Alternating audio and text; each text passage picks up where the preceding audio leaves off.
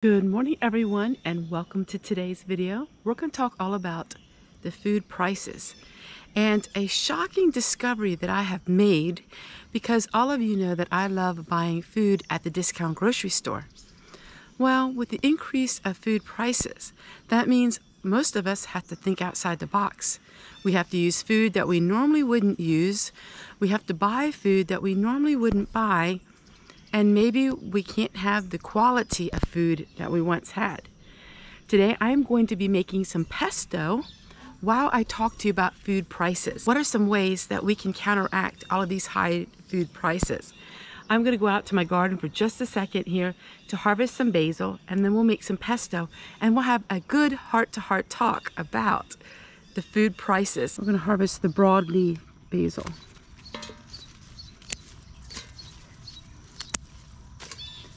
And then the other basil is lime and lemon basil, but I'm not harvesting that today. The price of food has really affected a lot of people, and I can't even imagine if you had a large family how you are making ends meet with buying food. No matter how much you produce at home, most people still have to buy food at the grocery store. One of the things I have noticed is the big increase in the food prices in the discount grocery store. It's oftentimes food that they had a surplus of it and it didn't sell like they thought it would, so they have all this extra food. But a lot of times it's expired food. And what I'm noticing is I am paying premium for old expired food. It's absolutely crazy. So basically, the food that they are getting that's expired, they are getting it very cheap. But I am noticing these discount grocery stores are keeping the prices really high. Now, maybe their overhead is a lot more expensive than what it used to be, but there is a lot of pitfalls about going to the local discount grocery store. Just because it's at a discount grocery store doesn't necessarily mean that it's going to be a discount. And that's how it is with all the stores. So you have to be really careful, and you have to know your prices.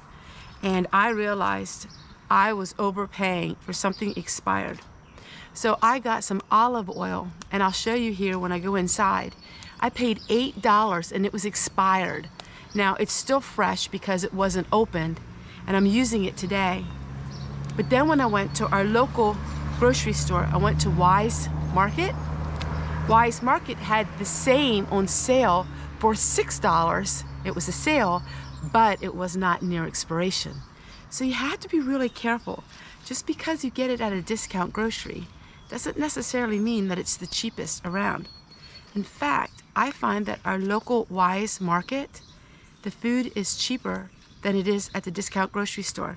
This is the first time I have ever seen that. And so one thing is, we have to learn to make food that's simple, make simple ingredients, and think outside the box when it comes to food. I love grocery shopping.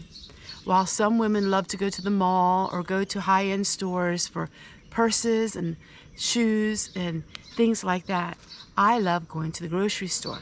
I love seeing all the different kind of food that they have at the grocery store. I am a foodie, but I realize I can't afford most of the food there. And I don't think I'm alone. All right, we have all this done. I'm gonna go ahead and wash it, and then let's make some pesto. And let's keep discussing this, because I wanna discuss this in the comments too. I wanna know what food you can't buy anymore because of the price.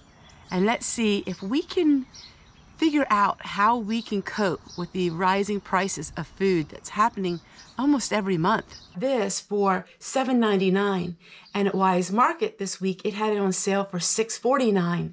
And so I overspent and it's expired, and I don't know how long it's expired, but I'm sure it's fine because it wasn't opened. So what are some things that you are doing different now since the prices of food has gone up so high? I know for me is we don't eat near as much meat. We don't eat a lot of desserts. many times people ask me in my videos, when am I going to make dessert videos? I don't eat dessert. We really don't eat a whole lot of dessert. That's just not how we were raised. We eat our main meals, and that's about it. Now, of course, I do like a ice cream cone here and there if it's something special, but we don't have ice cream. We don't have cakes and pies and cookies. We don't keep any of that on hand. And that really helps with the cost of food as well, because we're not eating extras. One thing that happened to me after I lost 100 pounds in these last 2.5 years is I don't eat as much. That really has helped with our food budget as well, because we're not eating as much, so we don't have to buy as much food. All right, so this is really simple how I'm making the pesto. I just have this little hand blender. We're gonna make equal parts of butter and olive oil. Then we're gonna put in the basil, and then we're gonna put in the pine nuts. And let me tell you something. Here's another really good tip for all of you. There was 2 packs of these pine nuts. Now, I can't buy these at our store. They don't carry anything like this. But I went on Amazon. There was 2 exact sizes. One was $8.99 and the other one was $3.99. The exact same size and amount. This one here is just an off-brand, and the other one was a brand name. I got this for about half the price than what I was normally going to get, because I just clicked on what first popped up. And that is often the most expensive. When you're searching something online, let's say you need a pack of Band-Aids, the first thing that comes up is probably going to be the most expensive. You got to keep searching and search by the dollar amount. So I always search from lowest to highest. That's how I do things, and I was able to save a lot of money by doing that. A couple dollars here and a couple dollars there, it makes a huge difference at the end of the month. Another thing that's really important for me is credit cards. We have 1 credit card, but we pay it off every single month. And the points that I earn on that credit card, I can use that towards other items that I really need.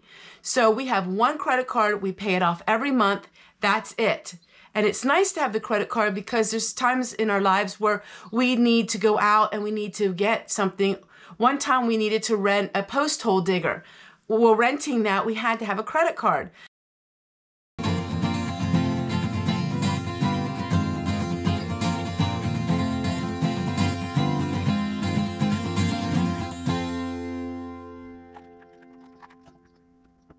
We're going to talk a little bit about clothing. Now, clothing can be really expensive.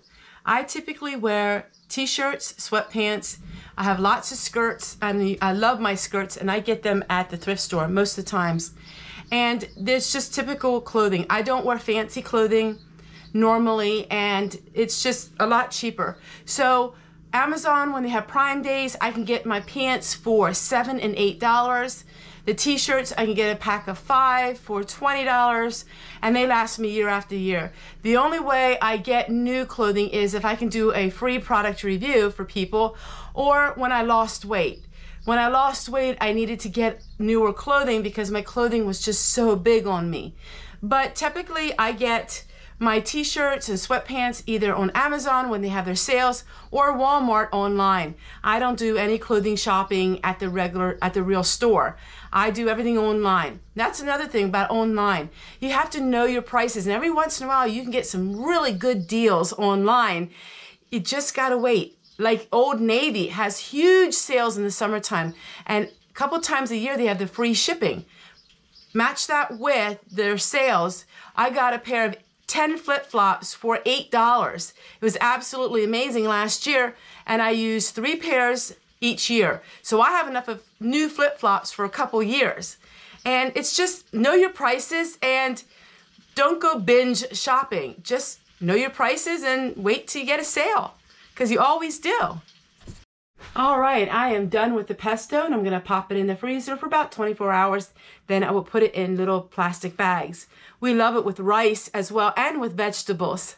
Thank you guys so much for spending a little time with me, and we talk about the prices. Every store has that. What they have is a flyer, and that comes out every week or bi-weekly, and there's a certain type of food, different foods on there that they have it really below price to get people in the store. They don't like people like me so much because I go in just for those sales and I don't buy anything else. Lots of times I will notice that things are higher priced other than the few things that they have that they really want to bring people in. That's one way I save money. Another thing is don't always go by the discount. So at our local discount grocery store, there is a cart and it says discounted food because it was dented. Well, it wasn't discounted at all. In fact, it was the same price as the other food they had on the shelf. I'm watching that. That is something I have never seen them do before, that they're actually not being honest. It's not discounted at all. If it is discounted, it may be only by 10 cents. You know, when it used to be deeply discounted food, they don't have that anymore. So they put on a reduced sign or a special sign, and it makes you think because sometimes the prices are the same. Another thing is this, Black Friday sales. A lot of times they'll say 50% off, but what you don't understand is they upped the price before they put the 50% off. That is a big trick that they are using, and it's all everywhere. So if you see something and it's saying it's 50% off, be very careful, my friends, because they might have just added the price higher. Our local thrift store, twice a year, they take their inventory out and they add new inventory. And over those weeks, the prices of the stuff is twice as high. And after a while, the prices come down because they know they're getting new people in because they have all new inventory. These are tricks that people use to try to get money out of your wallet. And you just got to be very leery about when something is too good to be true. What does mommy and daddy always tell us? It is. There's not always a bargain when you think there is, but every once in a while, you'll get yourself a really good deal. And then you can be really excited, right? Take care, everyone, and we'll see you guys again tomorrow. All right, pesto's done.